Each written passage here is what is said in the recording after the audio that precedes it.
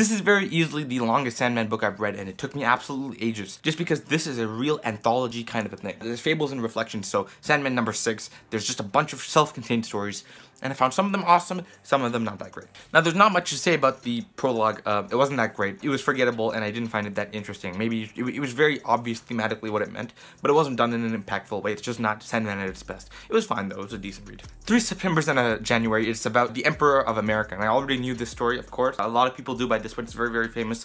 But if you don't, what a treat you're in for. The fact that I knew this story was just like cherry on the top. It was just fascinating to see what I already knew had been real. And, you know, I wasn't an expert on this guy or anything, but I knew generally his story. And I knew a lot of details that were, again, referenced in this book. And so when I saw the story come out, and we kind of see this metaphysical narrative going on below it that's just deeply entwined with what I already know, as well as what could be, and just the mythology that he's built.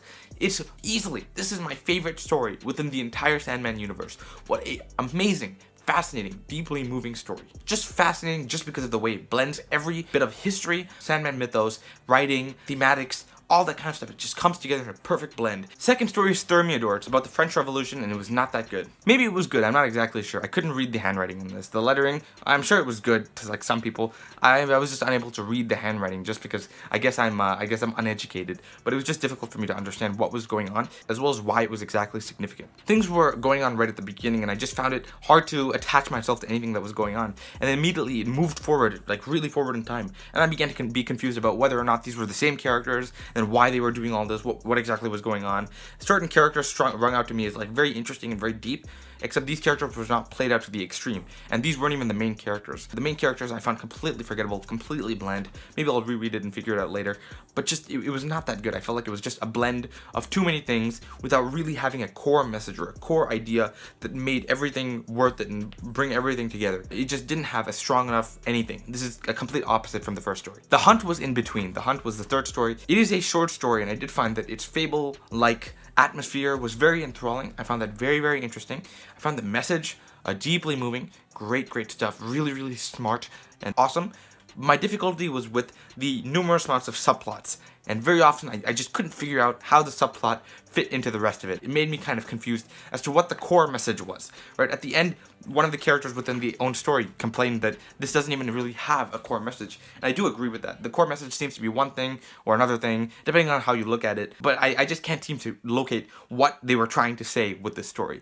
And for me, that's a problem. If you don't have a central vision for a story, I'm not going to really enjoy it. That's not to say that the storytelling itself was not fantastic. It's just the specifics that I had a problem with. Specific plot lines connecting with other plot lines. August was a difficult one for me because I really expected to love it. It was a really cool Roman history type, and I thought that would be awesome. I thought it would be a lot of history stuff coming together. And while it was that, I feel like it just didn't have a compelling enough story. Soft Places was really interesting in one way. It's a really long story, completely not confusing at all. It's very clear in what it's trying to do, and because of that, it did have one clear thematic message.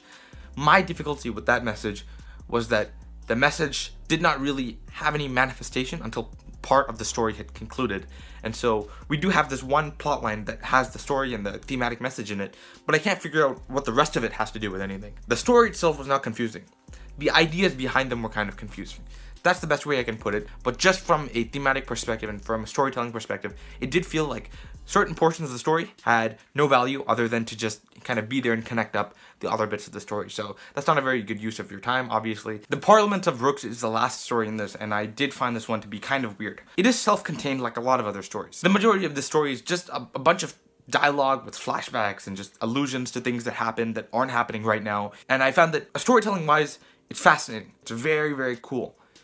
But the story is not good. I feel like the story is probably really weak. I didn't find it at all enthralling. I found the storytelling in many bits suffered because of this. You could tell. While it was fantastic in some places, maybe half of it was average, and just maybe a quarter of it was below average. Because it's such an interesting concept in theory, but the way it was executed just made it so that there was so little that I was able to understand and find as a useful and important piece of the story that I just didn't enjoy it that much. And then finally, the last story, Ramadan. This one stuck in my head a lot. I thought it was fascinating, difficult to read just because of the text, but just fascinating, colorful, great. The first half of it, I found just a lot of boring stuff. Just, you know, the guy was just chilling and he was just doing stuff. But then it got to a point where something happened. And when that something happens, you're just in for the ride, and you realize something important is happening here.